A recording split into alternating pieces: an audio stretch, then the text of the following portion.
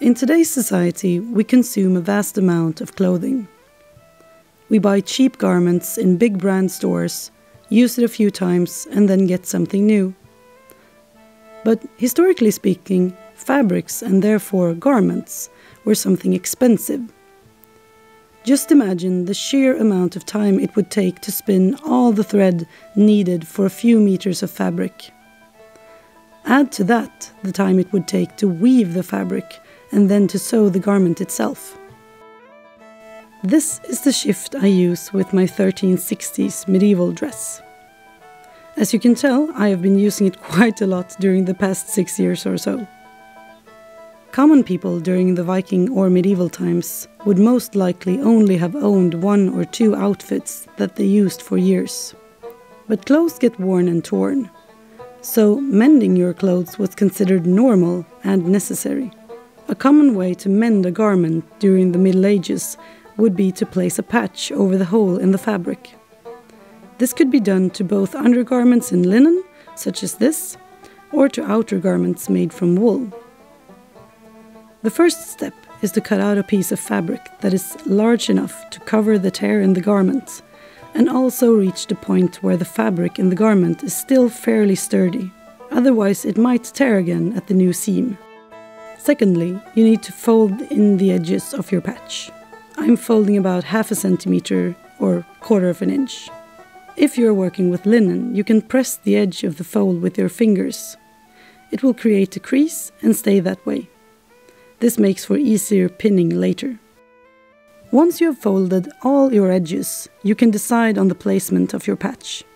I am feeling the garment to see where the fabric is strong enough to endure the strain from the new seam, whilst also covering as many tears as possible. Pin the patch in place around the edges. Try to make sure that your garment lays flat as you do this, so that the patch will not alter the shape of the garment. Here I am trying to use the existing seams to my advantage. They are more sturdy than the rest of the garment, and will therefore be a strategic place for me to attach the patch. Pin all the way around before you start sewing. Otherwise, chances are that your patch will end up skewed.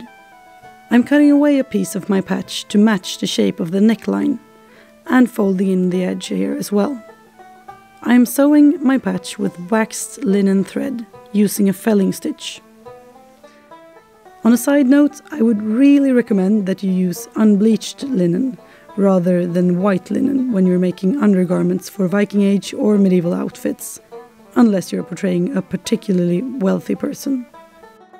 The white linen will get discolored as time goes by due to the pigments from the outer garments rubbing off or stains from food, etc.